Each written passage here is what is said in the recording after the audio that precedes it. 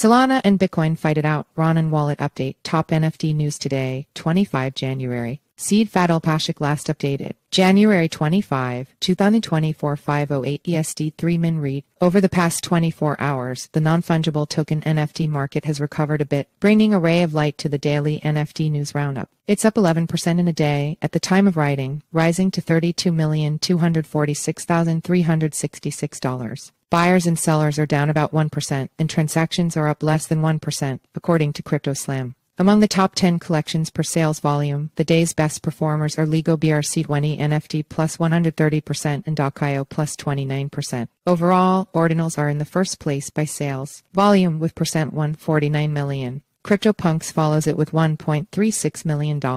Daily NFT news, Bitcoin and Solana cross swords over the second place among the top 10. Ronin unveils a major wallet upgrade, and Rario is set to close the current platform and launch a new one. Bitcoin and Solana duke it out. We've recently seen Bitcoin and Solana crossing swords over the coveted second place in the top 10 blockchains per NFT sales volume. Ethereum has been firmly holding the first place, and it's still there. Though its volume is slightly down, it stands at $9.4 million, according to CryptoSlam. But the second place occupant has been shifting between two other popular chains. Just yesterday, Solana was there, and today, Bitcoin pushed it out. The latter's higher increase in sales percentage-wise tipped the scale. Bitcoin is up over 21% in the last day, with a current volume of $7.6 million.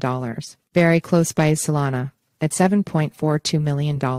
It's up nearly 3% over the past 24 hours. The fourth-place Polygon, with a 65% increase, has a volume of $2.97 million. The day's winners are Panini, with a whopping increase of over 1,500%, entering the top 10, and Ronin, with a 390% rise. And speaking of Ronin, Ronin reveals wallet upgrade. Ronin, an EVM blockchain crafted for developers building games with player-owned economies, announced a large upgrade to its official crypto wallet. Skymavis, the company behind the popular play-to-earn NFT game Axie Infinity, is also behind the Ronin blockchain. This is a chunky update which we will deploy in phases over the next 14 days, the team said. The existing wallets will remain accessible during this upgrade release. Per the blog post, the team is releasing a flurry of new features that will bring stronger security, multi-chain support including Ethereum and other chains, and an app browser, and more. The new design will also allow users to see more NFT details, view individual token activity history, and receive Ronin, Axie, and Skymavis news. Ronin wallet will be able to connect to dApps like Uniswap, show NFTs on Ethereum and other supported chains, manage ERC20 tokens on supported chains, send and receive crypto to supported chains, resolve users' RNS names to addresses on another blockchain, etc.